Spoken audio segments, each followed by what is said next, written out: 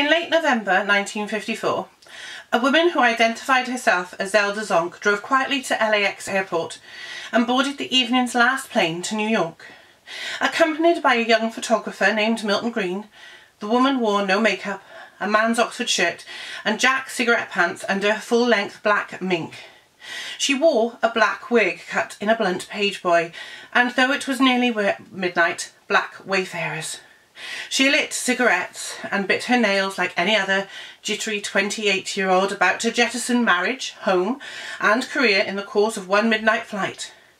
Soothed by the revving engines, she slipped off the wig, revealing a tangle of fluffy blonde curls. She was Marilyn Monroe. Thus begins the book, Marilyn Manhattan, Her Year of Joy, by Elizabeth Winder, or Winder. So I'm going to give you some of my thoughts over this book, because it was quite an anticipated release, because any student or fan of Monroe knows that 1955 was, and 1956 to the end of 1955, beginning of 1956 was purportedly Marilyn's happiest time. Disappointed in the way her career was going in Hollywood, she formed a partnership with a young photographer named Milton H. Green. He worked for Look magazine. He thought she was better than the roles that she was being offered by her film company, 20th Century Fox, and thought she should break away from them. Due to a clause in her contract with Fox, a loophole was found in that contract that allowed her to break away from it. I won't go into details onto that now, but it involved with a verbal agreement, a bonus, that they actually put in writing as well, saying that she would be paid a certain amount for a 7-year itch on top of a normal one, and that constituted a separate contract, therefore negating her original 7-year deal, which was signed in around 1950-51. She formed Marilyn Monroe Productions Incorporated with Milton H. Green. She owned 51% of the company and he owned 49%. This tells the story of that journey. Her journey to New York, her journey to meeting the Strasbergs, again she had met them previously, but to studying with Lee Strasberg at the Actors Studio, and to her ill-fated marriage to Arthur Miller. The friendships she made there with Susan Strasberg, Paula Strasberg, the Rostons, the Shaws, and all those people that came to support her in that year when she was basically unemployed and unemployable.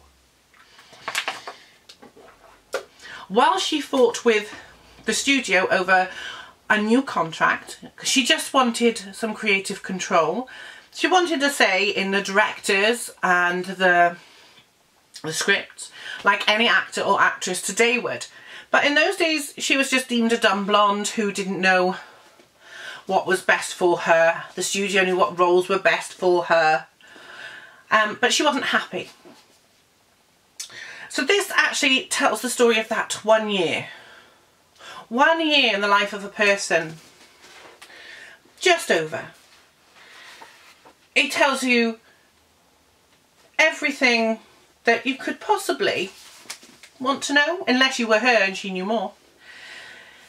A lot of these stories have been told previously in books by Norman Roston, A Very Personal Story, Marilyn Among Friends, Susan Strasberg in her book Marilyn, Me, Sister, Rivals, Friends, and of course in James Haspel's superb, not the unpublished Marilyn, what was the first one called? The Ultimate Look at the Legend, which was the first book he put out.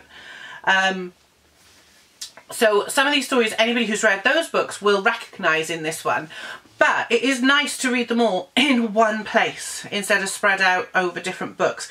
So you get an overall picture. There's also bits from, obviously bits of Joe DiMaggio, there's Arthur Miller and their relationship, obviously the Greens. It is a lovely told story. It's very well done. It's very hard to take 1 year out of 36 and write a coherent book about it. It is, because you don't know what's led up to that year, and when you get to the end you want to know what happens after that year. So obviously, being a Marilyn fan of so many years, oh, we're talking 27-ish, well a bit more than that. I've been collecting for 27 books for 27 years. I've read most of all those books. I've read a lot about what happened in New York. Is there anything new that Elizabeth can bring to the table? Yes. What she brings to the table is a woman's perspective on a woman. When you look at all the biographies that have been written about Marilyn Monroe, the majority of them are written by men, and there's nothing wrong with that. But 9 times out of 10, and not in all cases, there are some superb biographies by men out there. 9 times out of 10, they write from a male perspective and what a male thinks should have been going on and what she should have done. Elizabeth Winder works from a female perspective, and that gives you a different view of it, a different overview. Is this book any good? Yes, it is. It is very good. Even though I've read all those other books about Marilyn in New York, so Susan Strasberg's, the Rostons, James Haspel's, so on, I still think this is worth picking up. It's nice to have some of those stories all in one place, and I did go through there thinking, oh, that was from James Haspel's book, that was from Norman Roston's book, so on and so on. But that didn't spoil it. It put it all into a coherent narrative, which I think is very important with a life as fragmented as Marilyn's. And even though 55 was a pivotal year in her career, even in most biographies it is overlooked and glossed over and done very quickly because there's so much more to tell. I just found it was a very nice, I don't like to use the word nice, it's just a very blah. It's a blah word. It was very descriptive, it was beautifully written, and it told 1955 story in a different way, in more depth than we've had before. Now, downside, there's no glossy photos, and we all have a glossy photo section. There are photos at the beginning of each chapter, but they're very, very tiny, as you can see. But that doesn't mean to say there's anything wrong with that. The pictures illustrate what's going on at that point in the story. George Capozzi, he wrote a book about Marilyn in New York. He's in here. It's all together in here. At the Actors Studio, she was accepted by the Actors Studio alumni as one of them. She had to prove herself by performing. She performed in Anna Christie. And this is what Elizabeth says about her performing at the Actors Studio and what they said and their response to her. Their respect gave her confidence, more confidence than all the awards and Hollywood contracts in the world. Perhaps she could be a great dramatic actress. America's Eleanor Duse with a backlot past and candy fluff hair. If Marilyn's hopes were high, Lee's were even higher. One day that spring, Marilyn joined Lee, Michael V. Gazzo and Ben Gazzara for lunch at the 9th Avenue Diner. They chatted over tables crammed with ketchup bottles, creamers, tuna on rye, and wax paper cones of cold tap water cradled in stainless steel. Marilyn slipped coffee in her black polo coat while Lee chatted on about a future class project, Macbeth. You see, he explained, his sandwich untouched and cut neatly in two, Lady Macbeth's control over her husband has never been made completely clear. Only Marilyn could do it believably. Have a man like Macbeth so utterly in her thrall. He thought Ben would work well with Marilyn and threatened to cast him as the lead. Marilyn beamed, but Ben nearly spat out his coffee. Marilyn was delightful, he wrote years later.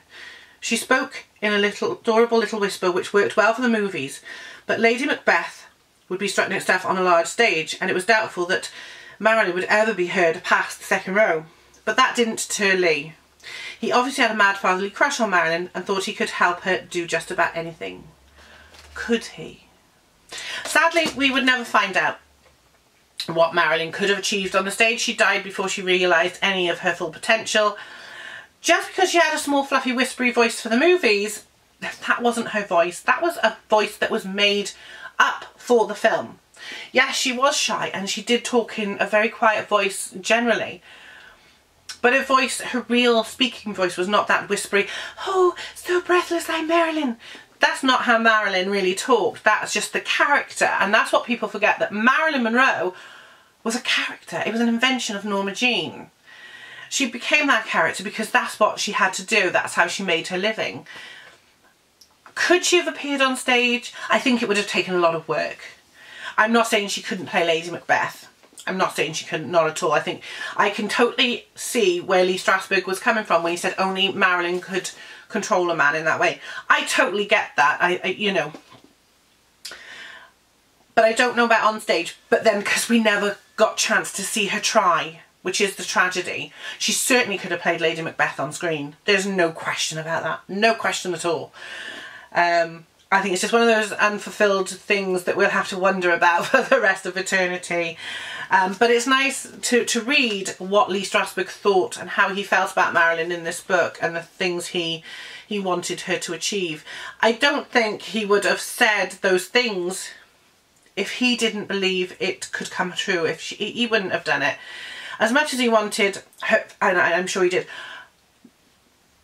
her fame to reflect on him and her money to help him, and I'm not going to say in a bad way, because I do think the Strasbergs did a lot for Marilyn, not necessarily all in a good way, but they helped her at a time she needed something. She took from them and they took from her, and that's as simple as it gets. They took from each other. Nobody is innocent in this world. We all come into it innocent and we all leave as, we come in as saints and we leave as sinners. Strasberg took from Marilyn what he wanted, Marilyn took from Strasberg what she wanted. Together, could they have made something special? I think they probably could have. I think it's a shame we never found out, but that's just life, unfortunately. So if you haven't read this book and you are interested in Marilyn, I think this is a good place to start, because you find about her ambition, you find about what she was willing to do as an actor to further her acting, not necessarily her career, because she walked away from that at a time when it would have been easier just to sit back and do what the studio said and took their money. She said, no, I want more. And she went away for a year. She formed Marilyn Monroe Productions Inc. and studied, and she studied. And we're not just talking about going to acting classes, though she did. She went to acting classes, she read plays, she read novels, she read books, she read Freud. She went to the theatre, she watched plays, she watched them critically. She didn't just watch them as an audience member. She watched them and thought, well, I enjoyed that, but this isn't quite right. She wasn't afraid to speak her mind in class either. There's a story of her, somebody, I think it was Eli Wallach, was doing a scene, and somebody said to him, well, you know, I don't think you were very clear in that scene. And she raised her hand and she said, well, I don't know, Lee, because life's not always that clear. So if she had something to say that was valuable, she would say it. She wasn't as timid as everybody makes out. She had, you know, everybody thinks she's this coy, sweet little woman who was a dumb blonde. She really wasn't. She wasn't, you know, let's just say she made mistakes. Who hasn't? This gives her a chance to show what she was and what she wanted to be, and I think it succeeds. So if you are interested in Marilyn and you haven't read it, do go and get it. It's definitely worth adding to your bookshelves. It's not the only brilliant Marilyn book out, or that's coming out. There's a load of them coming out, and we're just going to talk about those very quickly now. So that is Marilyn in Manhattan, Her Year of Joy by Elizabeth Winder. It's published in the UK by... I should have looked at this first, but never mind.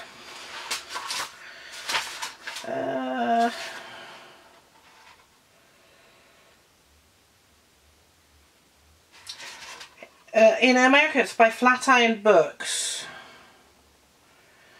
and Macmillan. So you can pick this up on Amazon. That's where I got mine from. A really enjoyable book. Now, book news. Coming out, or just come out, and I haven't received my copy yet, is Milton Green's Essential Marilyn. Basically it's called The Essential Marilyn 50 Sittings by Milton H. Green. It's been produced by his son, Josh Green. From the images I've seen, it's absolutely amazing. I'm so looking forward to getting that. When I do get it, I am going to unbox it on camera. So you will see the book and you'll hear me probably going mad because I love Milton Green's photographs. So that one's out now. I'm just waiting our copy to arrive. Next year sees the release of a few more books. The one I want to tell you about more is another one that's particularly focuses on around 1955, 1956. Again by a woman. It's called The Girl. And it's the subtitle is Marilyn Monroe as an Unlikely Feminist, or something along those lines. It's by Michelle Morgan, who you've seen featured on this channel many times before. I believe it's out in April of next year. I have pre-ordered my copy. You can go onto Amazon and pre-order it now. It tells us all about, again, 55, 56, those years, but about why Marilyn was an unlikely feminist, what she did for the feminist cause.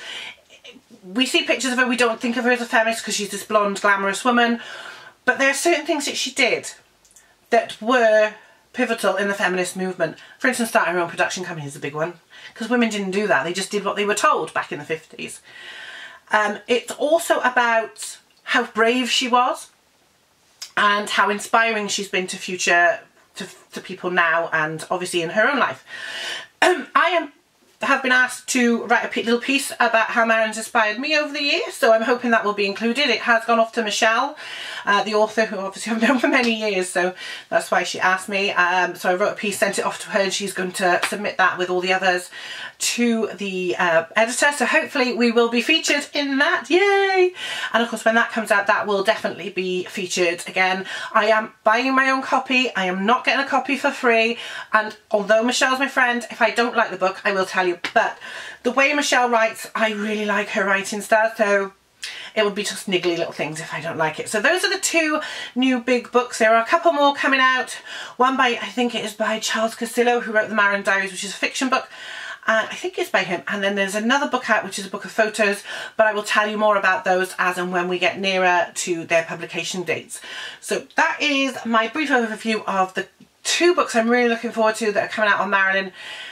One's out and one comes out next year, and also my thoughts on Marilyn in Manhattan by Elizabeth Winder.